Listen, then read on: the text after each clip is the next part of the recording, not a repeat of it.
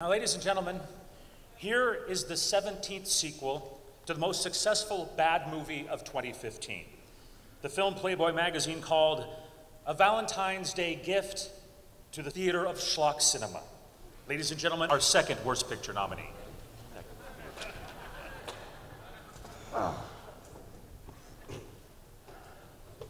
Safe words. Stop. I've had enough. I'm tired.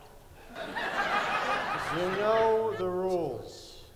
Fine, go on. The dominant and the submissive will agree and acknowledge to all that occurs under the terms of this contract will be consensual, confidential, and subject to the agreed limitations and say...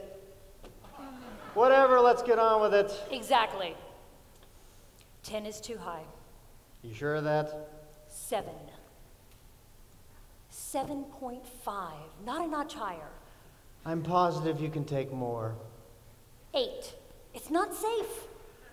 I need you to be willing to explore your limitations.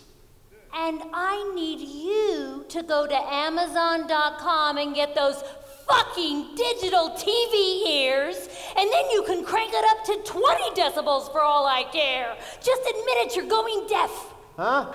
8. Are you ready to move on? Paragraph 4, Section A, Appendix 3. When I tug, you submit. I don't feel comfortable doing that. As the submissive, I need you to relax and let go. I'm not ready. I never have been. How many times do we have to keep coming back to this table? How many years? 38, 40, 57, I don't know and I don't care. When I'm asleep, you don't tug on my covers. Non-negotiable. This contract is void. I'm moving into the spare bedroom. Agreed. Agreed. Agreed. Agreed. And on that note, I'm also done with this franchise.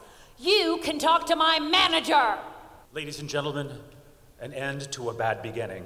50 Shades of Going Grayer.